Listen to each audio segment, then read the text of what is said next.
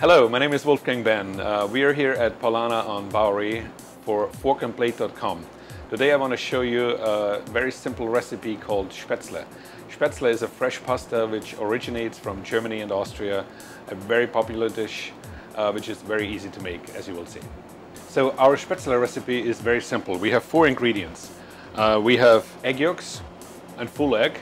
We have an all-purpose flour, which is strained before to get all the impurities and dirt out, kosher salt and nutmeg.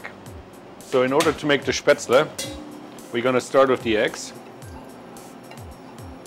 and egg yolks. Start mixing them. Now we add a little bit of salt and fresh nutmeg. We use a microplane for that. And now add the all-purpose flour. Mix everything together until it becomes a nice dough.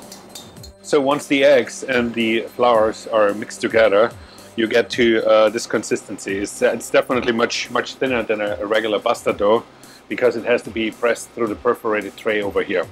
We set up a cooking pot with water, which we bring to a boil. This is very important. And then, of course, we season it with a little bit of salt and some canola oil. We just want to make sure that the pasta doesn't stick together. And now we just take the dough out, put it on a perforated tray and start pressing it through. It might take a while depending on how thick your dough is. You can either make it a little thinner or a little thicker. I like the thicker one because you get a little bit more bite to the pasta.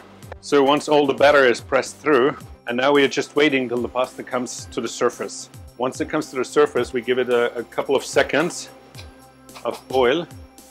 Let's just taste it if it's really cooked. Perfect. And then we put it in ice water to just give it a little shock. And then we can reheat in a sauce. We can reheat in butter, in some creme fraiche, or whatever you want. We make a macaroni and cheese, which is Spaetzle, cheese, and some seasonal vegetables with some fried onions on top. Thanks for watching, guys. If you like this video, please give it a share or a thumbs up. It's greatly appreciated. And we want to thank Wolfgang here for having us today. And thank you to Paulaner. And if you're in the area, please come by and check out the beer. It's amazing.